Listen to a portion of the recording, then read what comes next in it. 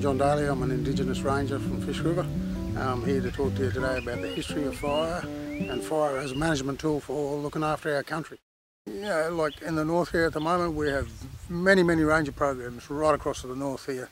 And when you look at cool burning, there's a lot of country that Aboriginal people have been taken off or haven't got access to at the moment. So fire burning regimes with ranger programs on the country basically enables Aboriginal people to go back to their country, look after their country, care for it, and their country will care back for them, you know what I mean, and make sure that it's here for future generations.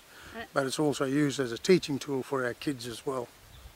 At Fish River here we use fire and cool burning techniques to basically get an income from working on our country and maintaining our country.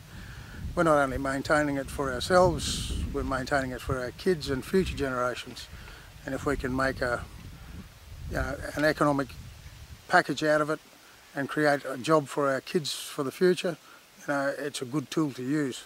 But it's also used to maintain this country, so in the future we can have this country open up for the rest of you kids in Australia, and it'll be in the same area that it was back when I was a kid. Nothing much has pretty much changed around my country and things like that, and that's what it's about. It's about preserving it for the future generations. When I'm out here, I started out here, I came out with one boy, one of my nephews. At the moment, we've got 3 fellas out here that are very young at the moment, and it's just creating interest for the younger generation to come back to the country. Like being in town's really attractive for the younger generation. There's a lot of nice things about the mod cons, but maintaining your lands traditionally is really important for an Aboriginal person, and I think if you get a younger person out here, you get them grounded, they stay grounded to this country and they maintain it for future generations. I think they're doing the right thing. We've got a carbon trading scheme that we have up and running here in our country. We started off very small 3 years ago.